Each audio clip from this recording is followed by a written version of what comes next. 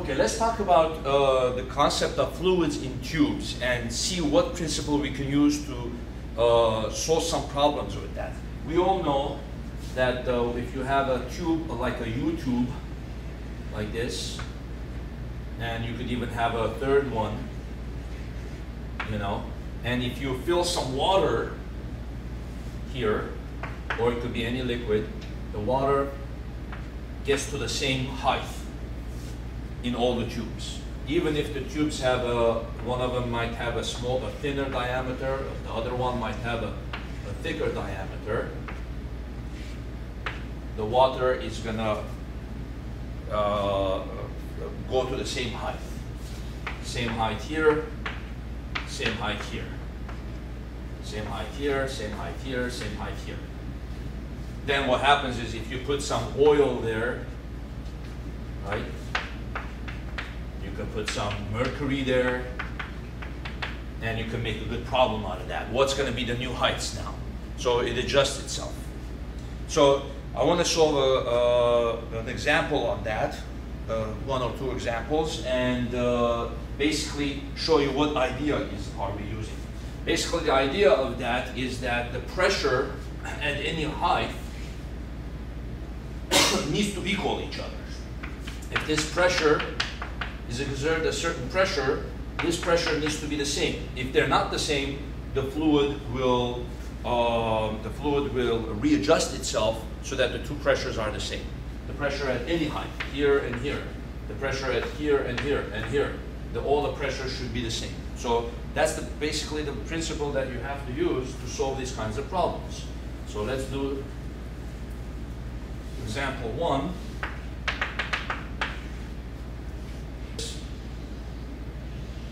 So let's just assume they're the same diameter. So let's say you have water here.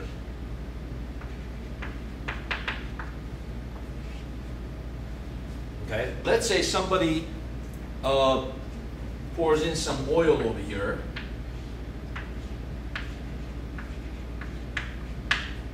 Let's say the height of the oil is 12 centimeters.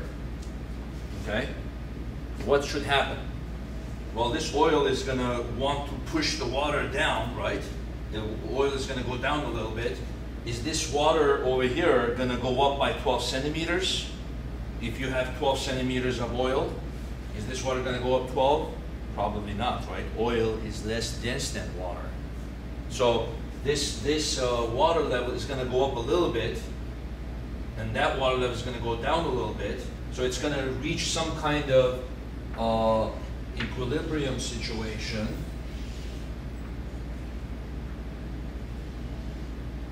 Let's make this bigger here.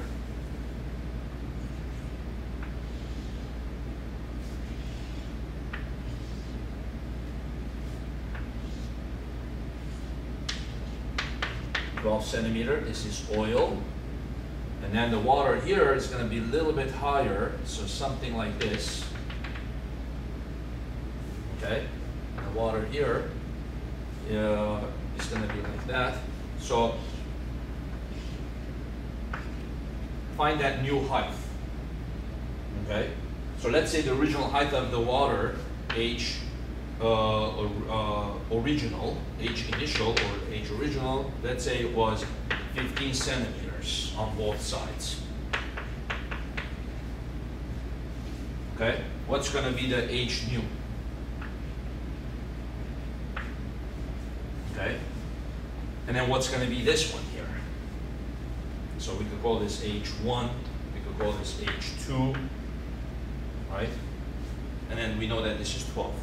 So the basic idea here is that, okay, the pressure at any level should be the same. So if I go over here, the pressure here and the pressure there should be the same. If I go over here, the pressure here should be the same.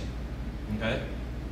If I go over here, the pressure here should be the same as the pressure at the top of the oil.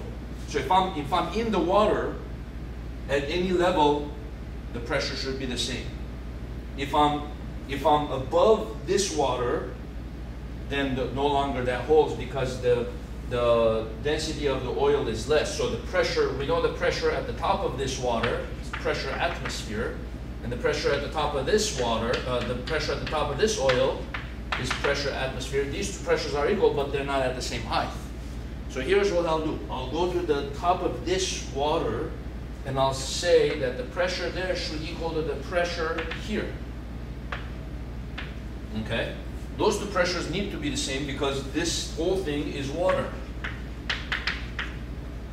Right? So what is the pressure on the right side here?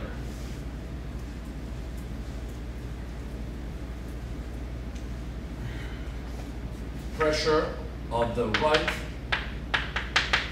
that's equal to the pressure atmospheric plus the density of oil. So let's go to the density table. Roughly it's about 9.91, 0.92, 0.93. So let's say it's 0.91. Okay, so the density of oil is 0.91, and the density of water is 1. And this is in units of gram per cubic centimeter. We're in grams now. So pressure atmosphere plus, so the pressure at the right is the density of the oil, which is 0.92, sorry, 0.91 times 9.8 times the height of the oil, which is 12. Okay. And again, this is meters, this is centimeters, this is gram per centimeter cube, but all that is going to take care of itself. We don't have to worry about the units on this one. Pressure on the left, over here, is going to be the pressure of the atmosphere plus the density of water, which is 1 times 9.8 times this height, which we don't know, right? So let's just say that is, we could call that x here. We could call it anything. So the two pressures need to be equal to each other. Okay, so from that we could calculate what x needs to be. So set the P left equal to the P right. Well, the pressure of the atmosphere cancels again, just like the previous problem that we did for Pascal's principle. The pressure of the atmosphere cancels, and you just have here 0.91. The gravity cancels 2 times 12 must be equal to 1 times x. Okay, so x is equal to 0.91 times 12. X is equal to 10.92 centimeter. So the picture looks like this.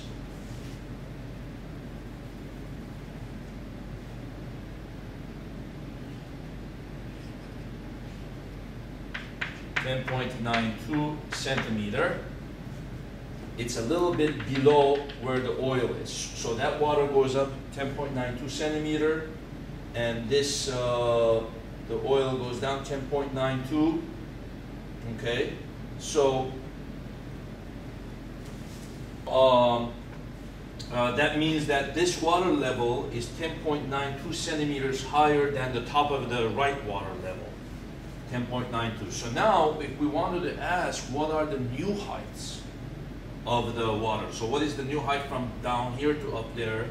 What is the new height from here to here and here to there? We would have to now make a certain assumption. If the two tubes are the same area, then the water that's displaced, a certain amount of water goes down here, a certain amount of water goes up there, a certain volume of water. So the same volume that's displaced there is the same volume that's lost here on the right side.